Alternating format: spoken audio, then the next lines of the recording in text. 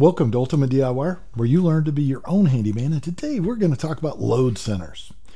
So we're going to go over a lot of the basics on a load center so you kind of know what the components are. We're going to have future videos where I'm going to talk about things like the differences in a sub panel versus a main service panel, three-phase, single phase. We're going to go through a lot of that in future videos. Today I just want you to have a basic idea of what the components are so that you know what you're dealing with when you take that panel off.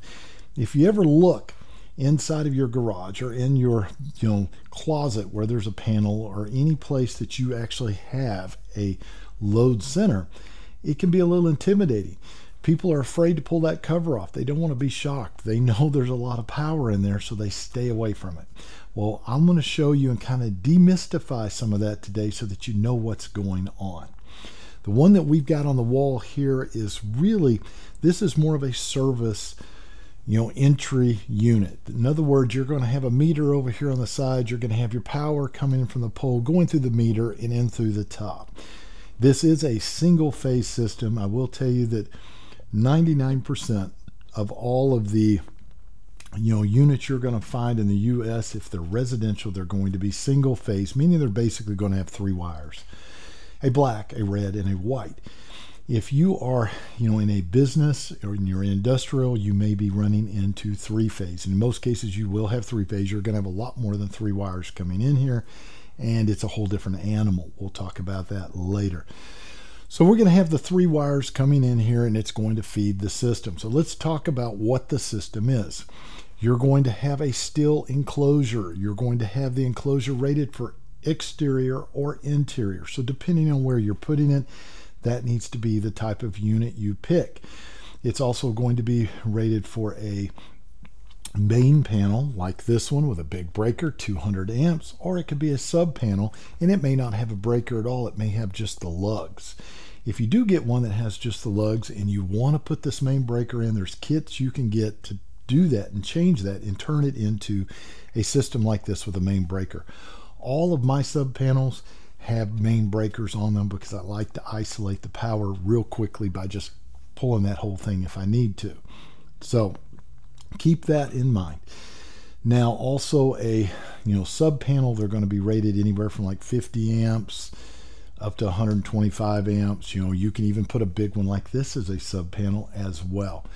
So you just need to know where the panel is, whether there's another panel in place, because there's some rules that you have to play by.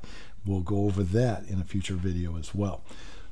So you're going to have three basic wires coming in: a black, a red, and a common. And I have what's called bus bars. This is a bus bar. This is a bus bar. This is a bus bar. Now, this is going to be my black coming in, tying here, and it will go into this side. Each one of these little slots will be able to provide 120 volts on bus bar A. Bus bar B will come in on this side with the red wire, and each one of these slots will be able to give me 120 volts as well. Now my common, which is going to be the big white wire, is going to tie in here, and it's going to go down this bus. Now the interesting thing about this bus, it goes all the way down and it has a bar. The bar goes over and carries it to the other side. So this is one big bus bar. If you were dealing with a main panel and you have earth grounds, you'll have a spike ran into the ground and you'll have a bare wire coming up, and everything in the house, this is your Romex, you will tie an earth ground to it, which is this one here. This is my common, this is my hot. These two wires in the main service panel can be on the same bus all the way around. Not a problem. When we get to a sub panel, that changes. So we'll look at that in a future video. But just keep in mind that those can be connected.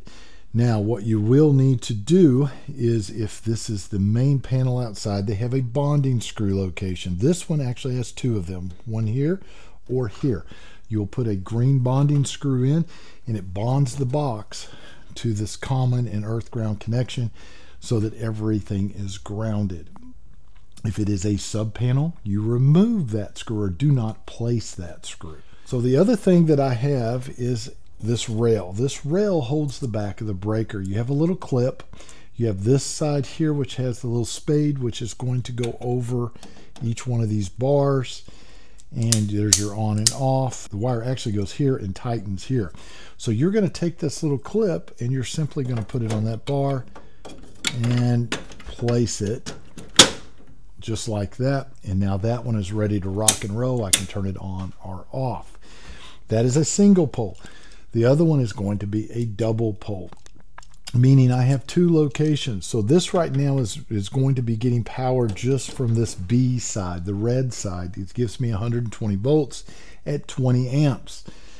This one is going to be 30 amps, but it's a double pole, meaning I'm going to pull from one of the spades that are here and then one that's barely sticking out here. So I'm going to pull from both sides, meaning I get 120, I get 240 volts. So if I take and put this on, see if we can get it lined up just right there. And that one is in place now. So now I'm pulling from both locations, and this is a 240 volt. 240 volts is what's going to power like your dryer, your stove, things like that. So a couple of the other things I really like about this unit is I love these caps. So these open up, you put your wire in and you'll tighten it down. These are going to be the main wires coming from the street. This will be the black, this will be the red. You'll close it, and it has little testing holes here on the side where I can test and make sure that I do have full power. Okay, so now let's talk safety for a second. First of all, if I'm going to pull the cover off, I'm going to flip off the power to the off position. And what that does is it is going to shut everything down up to these points. And they are protected. So when I pull the box off, I'm safe. I'm not going to be reaching in and grabbing something or touching something that's going to shock me. Another thing to keep in mind is when you are working in here, I try to stay below this area, everything down here. I watch these big wires. Do not ever touch those big wires. And I will generally try to keep one hand in my pocket and one hand while I'm working, because the power will go through your hand, through your heart, and if you're, say, touching something else metal, try to go to that. So now you have become the conductor. So you want to be cautious with that. So that is your basics when it comes to a panel. Now there are other things to keep in mind. You've got your cover right here that will actually mount. Now when you go to mount these covers for the very first time, they're going to give you the little screws that go in here, and if you look closely, these are not threaded. So when you try to put it in, they're not going to want to go, and you're going to think that something's wrong with your panel. It's not. You have to use like an impact driver to go ahead and drive those and get them threaded. The other thing that you're going to want to do is you're going to want to label, and they do give you some labels generally in these. I know GE does. But you're going to want to label. So that's the basics of a service panel. I hope you got a little something out of the video today. If you're not a subscriber, please consider subscribing. Ring that little bell notification button so that you know about all the upcoming videos as I release them. And we'll see you guys on the next one.